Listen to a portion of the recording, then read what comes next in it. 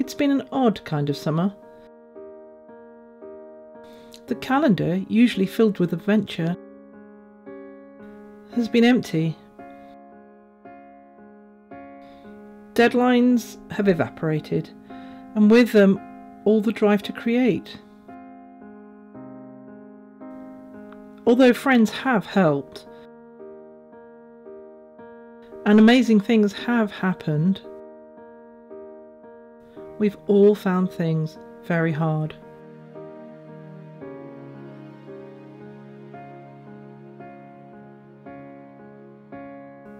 But life goes on.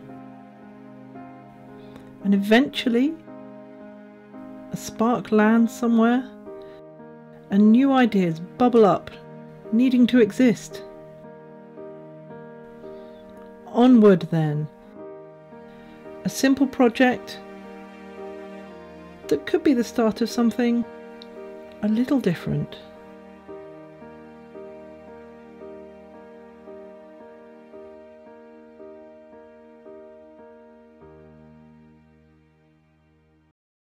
This project was inspired, as so many are, through the work of other artists.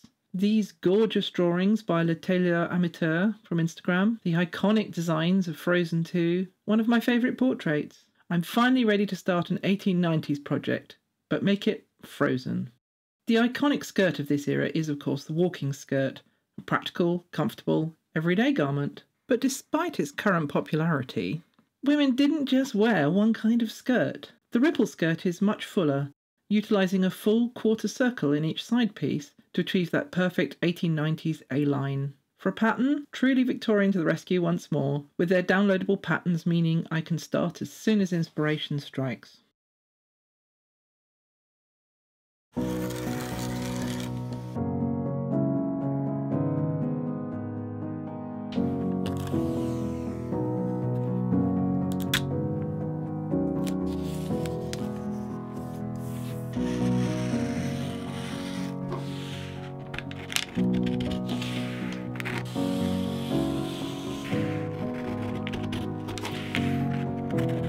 The fabric is a linen viscose mix. It's historically adequate, budget-friendly, and beautifully easy to work with.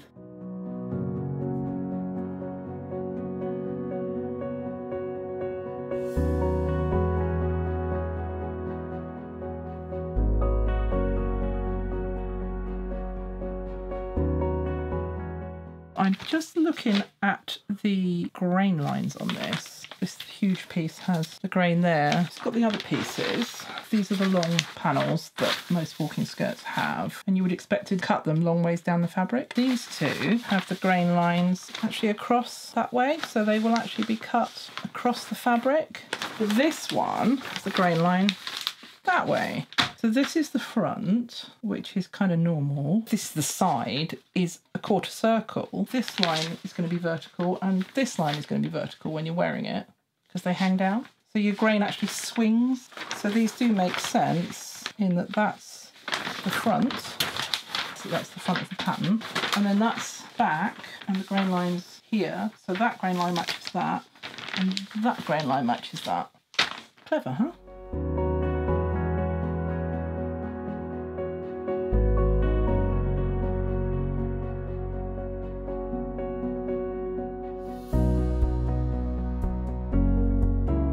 It's to be fully lined with tarlatan to give as much support to the shape as I can.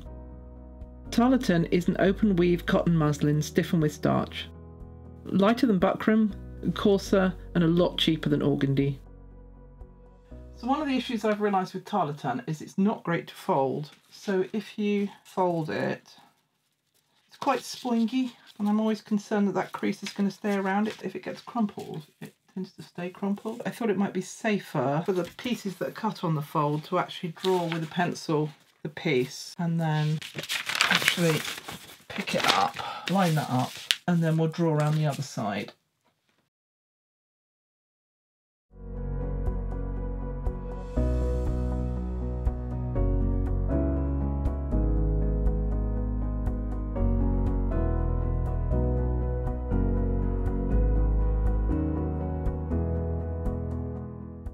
Basting the tarlatan to the outer fabric is time consuming.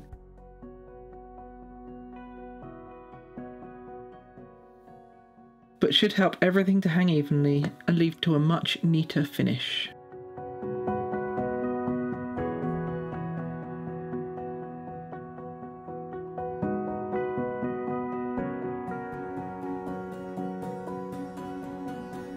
As is so common with older patterns, the fabric wasn't wide enough for the whole pattern piece to be cut out as one. All I've done is added an extra bit. Make sure that's flat and just cut that. I also had to extend the tarlatan because that wasn't wide enough either. So in this case, I've actually joined those flat with a zigzag stitch because I don't want the bulk of this stiff fabric.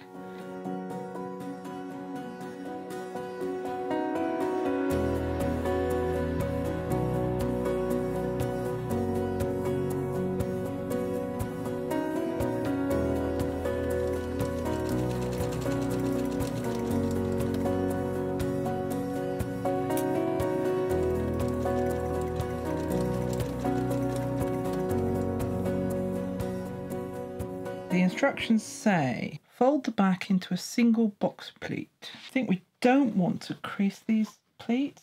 We want them as poofy as possible. So that one needs to be the same. Now the instructions say to put this straight into the waistband, but I think I need to pin it all first. Fold the side backs into a box pleat with the side seam hidden in the middle of the pleat. So that's a 2-inch pleat. If you want to understand box pleats, do go and watch my pleating video. Pleat to the other side and we'll see how we go. I completely failed to get any footage of sewing on the waistband, but it was much the same as any other skirt. Time for a fit check and to mark the hem.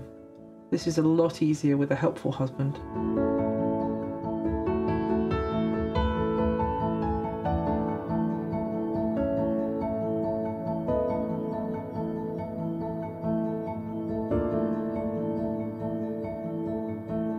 I have pinned the waistband, so this is the centre front and this is the centre back, and I've pinned them evenly so that I can then pull straight the hems to make sure that they are the same length, because then both sides will be even. The front was fine, there was a bit of shenanigans here. You can see the mark there wasn't lined up. That bit is longer. I'll probably make this side longer so I'm cutting less off.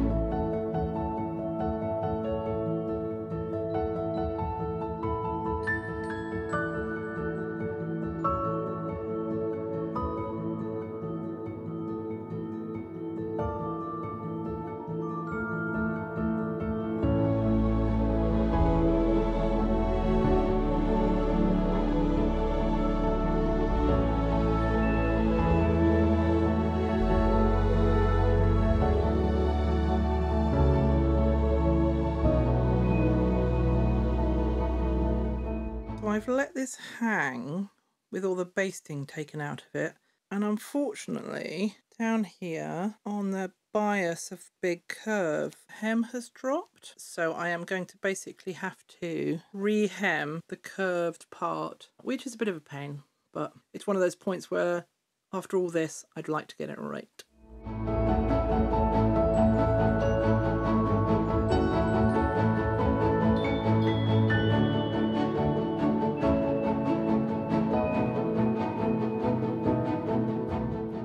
The original Some Things Never Change dress has the motif coming from the waist, but I couldn't find a single example of an 1890s skirt with the decoration at the top, so I'll put it at the bottom.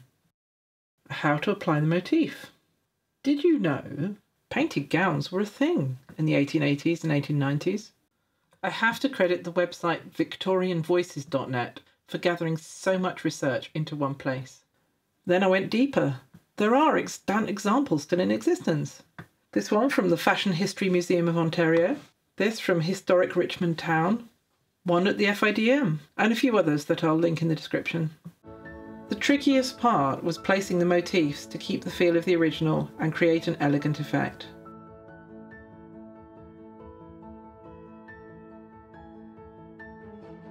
But once they were marked up, the actual painting was pretty straightforward. I wasn't sure my art skills were up to this quality of work. Maybe not. But I have an airbrush. Not period, but the effect is the same and a lot quicker than painting by hand. To airbrush, I need a stencil,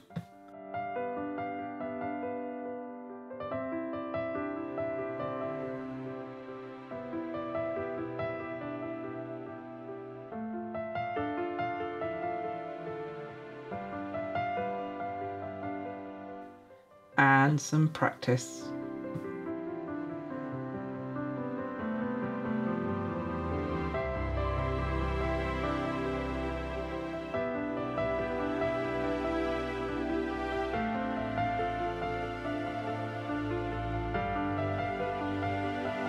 Whilst practicing and continuing to research, I discovered that the airbrush did in fact exist in 1890.